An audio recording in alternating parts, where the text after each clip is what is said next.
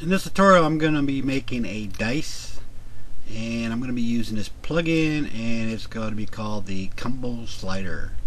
This is for zbrush4R5, so make sure you're using the right version. And I believe this version I'm using here for the Combo Slider is version B. And you can check my videos and you can download this little plugin. Alright, with that said, let's go ahead and get started. We're going to open up Lightbox, go to Projects, and we're going to select this cube here. And I don't want to have too low polygons or too high. This is too low for right now for this dice. And I'm going to go ahead and divide this, and I brought it up to around 98,000, delete lower. And the next thing we want to do is go to the deformation, and there's one called S flatten. Let me turn on the polyframes here real quick and see, kind of take a look right here, and then we're going to get something like this. It's a tad jagged around the edges. I could have added more geometry to fix it, but I don't want to go too high because when I start using this plugin here, it's going to really cause a lot of problems and bog it down. So I'm going to select the combo slider, and it's going to act like nothing's happened. You can select a divider down here and press H on the keyboard, and here's these little sliders here. Of course, this is going to be a dice, so we want to maybe switch this over to toy plastic and a white color here. And we're going to set the max angle so we can start picking up polygroups. And nothing happened here, so we're going to tone it down a little bit more. Let's try here. Nothing happened. We're going to set it a little bit more right here.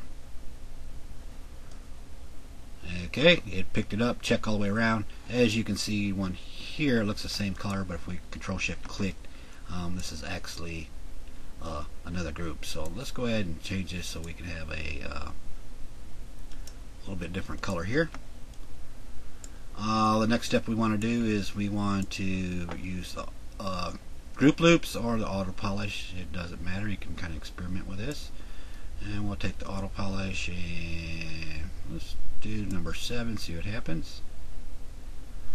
Or turn on the polyframes, and we get something like this.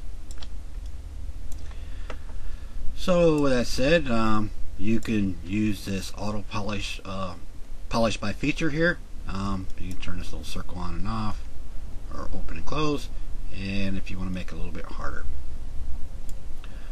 Okay, my next step is I'm going to need some more geometry. So what I'm going to do is here, I'm going to go to the geometry, and I'm going to go ahead and divide this, and you can see right up here 461,000 approximate. So my next step is I want to go ahead and hold the shift key and snap in one direction, and we're going to go ahead and turn off perspective, and we want to frame this mesh, okay, because I'm going to be using the projection master. So with that said, we're going to go ahead and select here, and what I want to do is I want to turn on the deformation and drop now. We're going to activate poly painting for right now. Then the next thing I want to do is I want to switch the stroke here to the drag dot. We want to give it a nice red color here. And we're going to turn on the Z sub, and we need to find out the size that I want for my my hole insert. And you can do the brush size. 32 seems pretty good, and the color RGB needs to be up. Z sub, we're going to put one little dot right here, and with the stroke mode you can see that we can move it around. This is the drag dot here. Control Z that, and if I want to put one right about here, then we're going to do the projection master and drop, and then we're going to get something like this. Alright, what I'm going to do, I'm just going to do 2 more, then that's going to be it.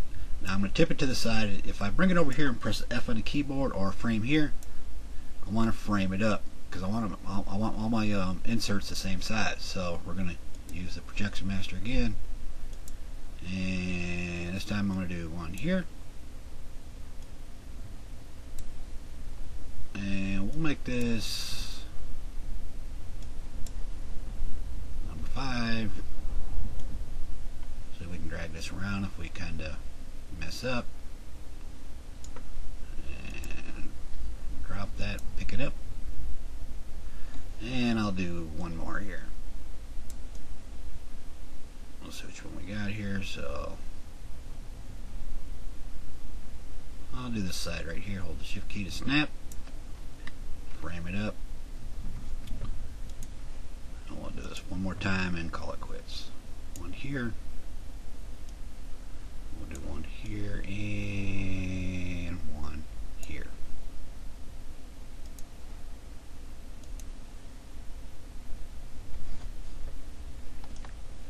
Bring that back, take a look at it, and there's our dice. You can go through the defamation here, do polish, whatever you want, and I paused the video, so I was kind of messing with it. So if you see any changes, because I paused the video. And if we want to make some kind of maybe a little unusual dice here, some of these sliders don't work with subdivision levels, and we're going to go ahead and delete this one right here. And we do have our poly group still. Control key, shift key, and I want to select this right here. We don't really need to see the poly frames. And we can kind of extrude this out if you want to make a little bit unusual. And then we get something like this. And that might be a little bit too much, so let's Control Z that. And we'll bring it a little bit crisp about right here. And then we'll get something like this. And if we want to Control key, shift key, and we're going to go through the polish here. We can polish it out or whatever we want. Make it a little bit different. Close that circle. Let's give it a little bit more. Just take a look. Then you can get something like this.